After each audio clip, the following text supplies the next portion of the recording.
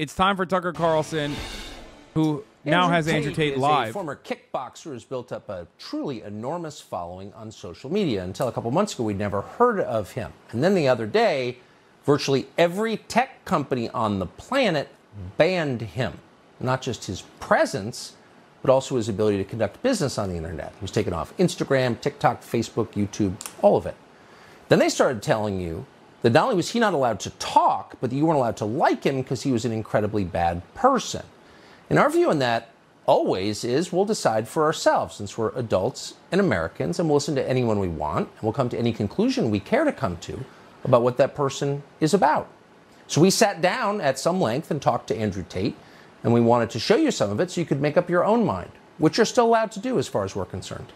Here's part of the interview. I don't really feel like I've exposed anything. Like, I'm truly not a very political person. This is the first time someone's experienced this level of ban. I'm not particularly right-wing. I don't vote. I mean, I obviously have my own personal views, but they didn't ban me for that. They banned me simply because I had large swaths of the population agreeing to very traditional masculine values. Teenage men and young men, 22, 23, 24, were looking up to me. I think even conservative moms didn't like what he had to say. That's why he got clapped up so quick. And a big house and a lot of money and a beautiful girlfriend, and they thought this was very, very threatening. And for some reason, they decided that it's better if they annihilate me from the internet and replace me with somebody who's more. Why did this motherfucker have a gamer chair in his bathroom, bro? Is to young men. Yeah, so I think that being a man is very, very difficult. I think that men's issues are largely overlooked. The people in charge of the world pretend to care, but when somebody who's championing men's issues like myself comes forward and finally manages to garner huge percentiles of the public support, I'm silenced. So they're not really interested in men's issues. And there's a lot of young men growing up today that feel very disaffected. I agree with that. But he's the worst person for it. Agendas that are being forced down their throats are not agendas they align with or they feel affinity to or agendas they want. And I basically just say to men, look, it's a very hard life. You're going to need to get up, work hard, go to the gym. Strong body is a strong mind. You're going to have to reject listening blindly to everything you're told, reject the slave mind, think for yourself, get a strong network of brothers, work aside them. Don't tolerate low-quality people in your life, which means don't tolerate men who just smoke drugs and play video games, or men who are disloyal or dishonest. By extension, don't tolerate women or girlfriends who are disloyal or dishonest. My man literally, oh, dude, this is so cool. This is the funniest backpedal I've ever seen. Programming that the Matrix tries to influence you with, and grow up truly happy. And what happens is when I say these things, they ignore 95% of what I say. They ignore me saying that you need to avoid low-quality men.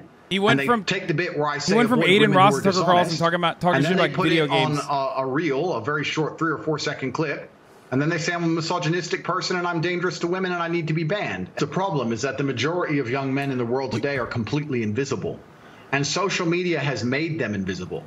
If you go into an Instagram feed, you have extremely beautiful women, which is fine. That's what? They're beautiful. They're allowed to take pictures.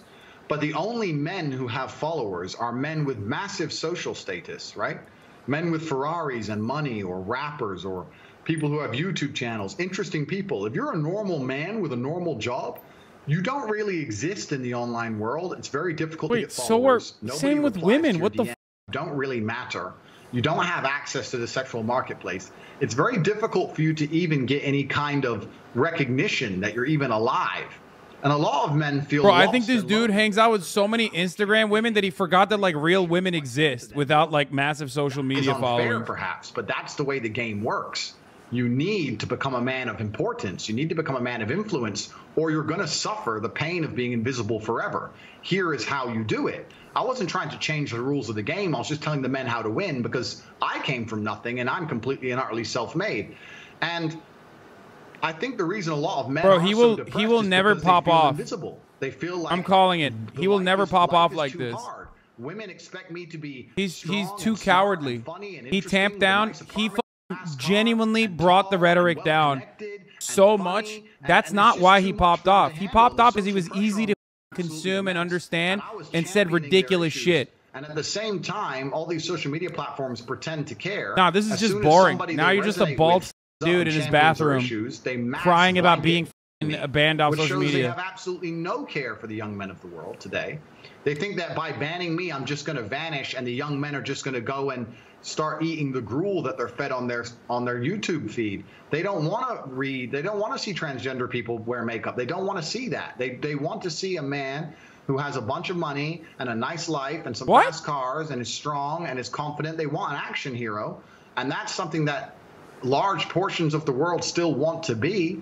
And YouTube and social media platforms obviously just don't like the idea of that. They want to get rid of me and try and replace me with something they see as far more malleable, trying to create people which are more malleable and more easy to program and more easy to control. So news accounts in the United States say that the U.S. Embassy in Bucharest, Romania, was tipped off to your misdeeds and alerted the local authorities you might be committing human trafficking.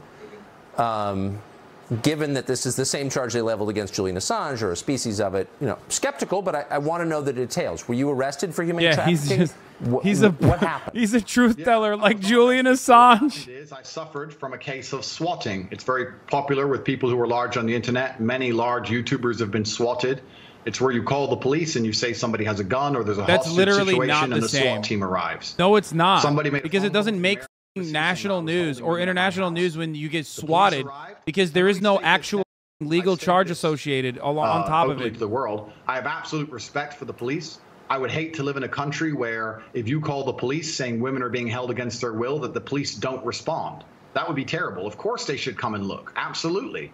They turned up, they investigated, they realized that nobody was in the house against their will. There was no crime committed. They said, okay, you're not a suspect, but you are a witness to this, along with me, my brother, the housekeeper, the gardener. Everybody who was in the premises at the time was labeled a witness. We had to go to the police station for 45 minutes for pieces of paper. I'm telling you, he's too boring. We filled them in and we were let go. This is not what popped him off. What popped him off was saying dumb shit. And if he does this, if he speaks like this, like a little neutered cat, no one's gonna clip this. You can't clip this and put this on TikTok. So sum up for us, if you would, what you think the response... What you can clip and put on TikTok is what he actually said about why he went to Romania, which is like, you know, because he can do Me Too stuff there. So I certainly made them mad with my views on COVID. I don't want to go to conspiracy theory, and I would also never kill myself. Let me just say that here for the record. But at the time of COVID first being announced, my brother and I decided we sat and had a very logical conversation, and we sat and said, we're two young fighting age males. If COVID can kill us, then the world is over. It's zombie apocalypse time. So there's no point hiding. We may as well go out with a bang. So my brother and I flew to Stockholm, Sweden. Now, I don't know if many people know this, but Sweden never closed down. Stockholm and Sweden never closed down, never made you wear masks, never mandated the vaccine. At the very beginning of COVID, when the rules were strictest, when Florida was still closed, when Miami was still closed, when the Republican states were still closed, Stockholm, Sweden was wide open with full nightclubs and a party scene like you've never seen. And we lived in Sweden for 3 solid months with zero restrictions, zero worry or interest in COVID. It was like the world was completely normal. And from there, when we left, obviously COVID was still going on. And in a neighboring country, you go to Germany, and they were having full panic attacks, genuine panic attacks if you didn't have a mask on. And it was just very obvious to me. I was like, I've spent the last 3 months ignoring this, and I'm fine. And now I'm in Germany, surrounded by panic attacks. Wait, didn't this motherfucker literally give Michaela Peterson COVID, who then gave it to Jordan Peterson, or was that Michaela's next boyfriend? The decimation of your income, the fact you can't go get a doctor's appointment for a genuine ailment. It wasn't him, right? It was it was the other one, right? Or was it him? Can't see your loved ones in their final days. These things are far more destructive than the common cold. I think that what they're doing is unfair. I think it's a massive overreaction. And this is based on my personal experience. And I think at the time there was a lot of pushback, but I would like to the COVID narrative about like, oh, the numbers are fake or whatever is boring. Like it's already old school. You know what I mean? I used to say to my brother, how will people struggle with the cognitive dissonance when people this have is mostly all checked over? out of like the COVID Because thing. Most COVID is normies still are out like, there. yeah, all right, we're living our Nothing's lives gone now. away. You know what I mean? We had to The do what thing we that had to we were do. all hiding from is still right there, out there to get you. But now everyone walks around and they're not scared of it anymore. And I'm like, are people critical enough to analyze themselves and say, for a year of my life, I was deathly afraid of something. Now I'm exposing myself to said thing and I'm not afraid anymore. The media tricked me and I was a fool. But they're not. They don't even seem to self-analyze and go, I got tricked. They're just like, oh, okay, next thing. Hey, Andrew now. Like robots. It's mind-bending to me, truly.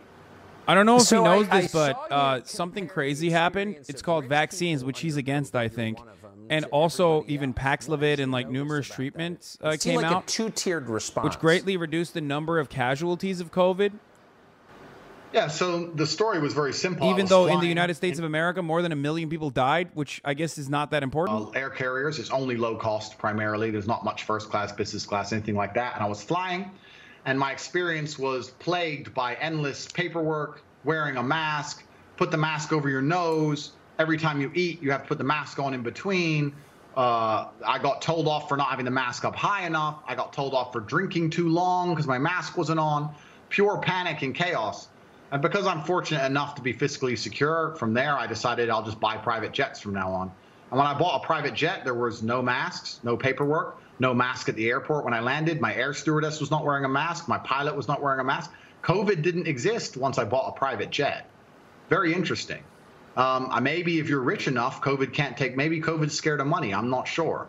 But it seems that everyone who's flying on private jets never had to worry about COVID ever. It's just the people at the bottom. Wait, what? Yeah, no shit, bro. What the f?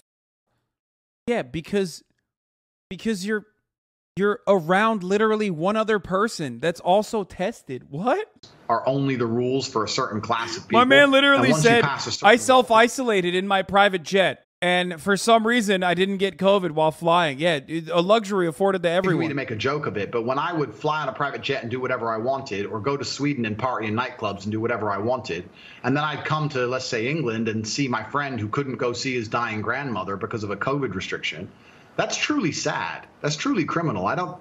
It's really crazy what's happened and how the world's just moved on, and the cognitive dissonance that people don't have enough respect for themselves and for the truth to analyze how they were so easily fooled.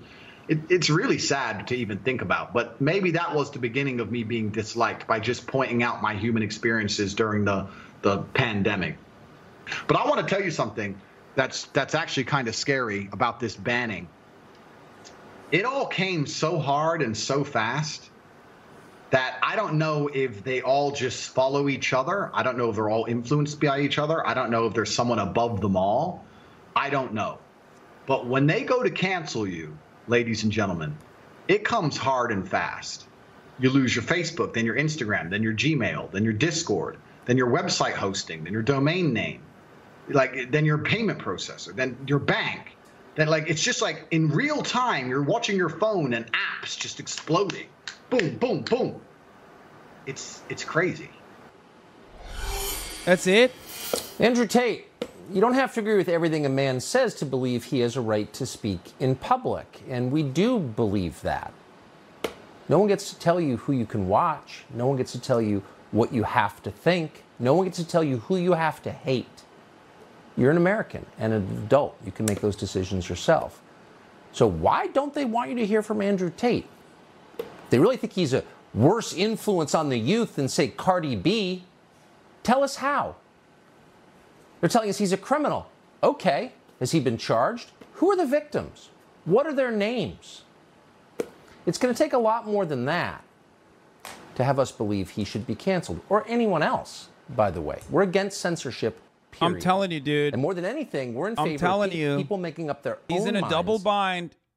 That it's the Trump conundrum, right?